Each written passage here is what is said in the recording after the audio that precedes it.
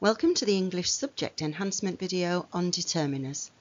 This video will focus on what determiners are and the different types you need to know.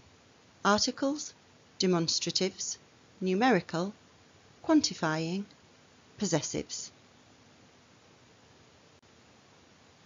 A determiner goes in front of a noun or at the start of a noun phrase. They can tell you what, which one, how many, how much, and to whom it belongs. Articles.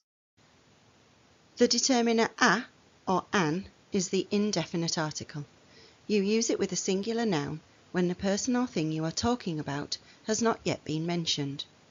You use an if the following noun starts with a vowel or a vowel sound, for example, an hour. The determiner the is the definite article. You use it with a noun when the person or thing has already once been mentioned, when it is obvious who or what you are talking about, or when there is only one particular person or thing. Demonstrative determiners. Demonstrative determiners tell you which one or ones. This, that, those, these.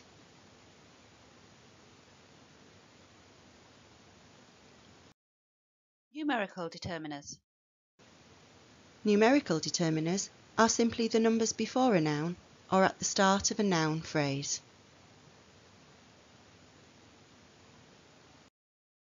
Quantifying determiners.